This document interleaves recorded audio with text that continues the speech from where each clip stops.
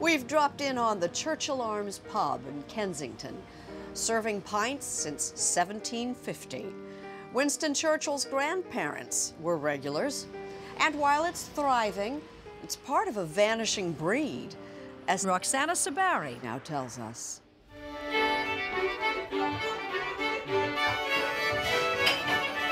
In the village of Southstoke, outside Bath, the Packhorse Pub has served the community for 150 years. You might say Brian Perkins goes way back. So you were born in this pub? Yes, that's right, in the room upstairs above the lounge here. 87 years ago? That's correct, yes. But 6 years ago, he and the town got some bad news. When you heard that the pub was going to be closed, what did you think? Well, I was disappointed, obviously. I didn't think in my lifetime I'd see it open again. We thought, well, that's it, that's the end of the line. And for more and more pubs across Britain, it's last call. The decline in pubs has been very dramatic. There's no getting away from that. In the last 10 years alone, we've lost 10,000 pubs. Now, we used to have about 65,000. We're getting to a point where we now have 50,000. This is the George Inn. The building we're in now was built in 1677, which is pretty impressive. Pete Brown has written more than half a dozen books on pubs and beer. Cheers. He says there's a lot at stake here.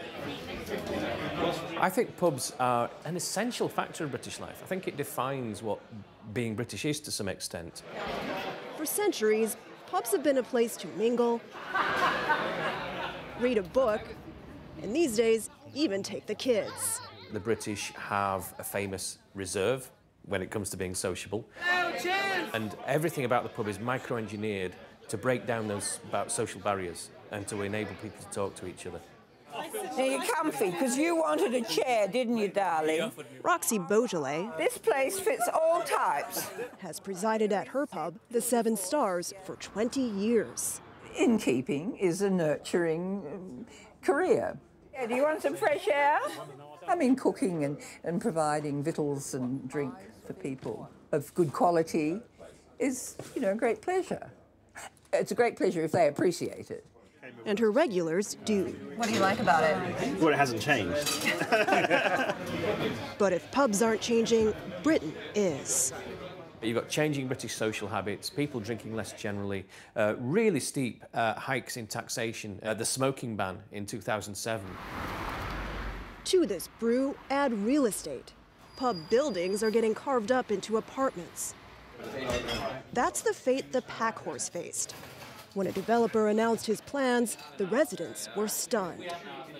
It was almost a metaphorical pitchfork rebellion. You know, posters went up all over the village and then, you know, around the area, essentially trying to be as loud as possible to say this just can't happen. And thanks to Dom Morehouse and others, it didn't. Here in England, if a pub is declared an asset of community value, patrons are given time to bid on the property. We were given 3 months to raise over £500,000. And they did.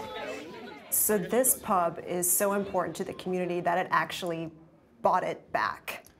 Absolutely. I mean, it's a really unique story. We have now over 430 shareholders, and not only did we raise the £500,000+ for the building, we had to raise another equivalent sum of money just to refurbish it. They reopened in March. Brian Perkins poured the first pint. When we visited, the new owners and their kids were savoring their investment. Do you guys want to work here one day? Yeah. Really? Yeah. What do you want to do here? Anything but the washing up. No one in Britain expects all pubs to disappear. The Packhorse might just provide a glimpse of their future. I would imagine a lot of people think, well, if they can do it in Southstoke, we should be able to. You can do anything if you try, can't you?